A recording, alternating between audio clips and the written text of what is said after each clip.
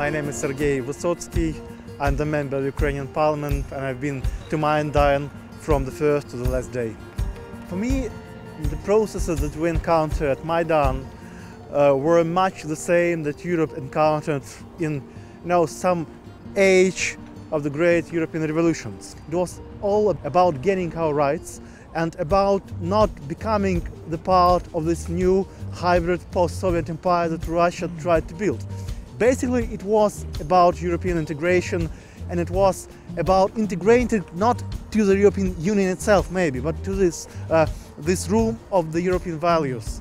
When every person matters, when each life matters, it was a small square of European values in this post-Soviet authoritarian system that we encountered during Yanukovych times.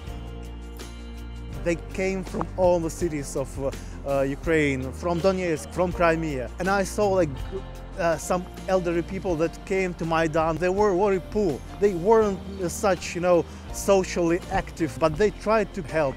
And I saw some guys in these luxury cars, Mercedes and Range Rovers and Bentleys, and they took some products and came to Maidan, just gave it away, and then stood here because it was all about freedom.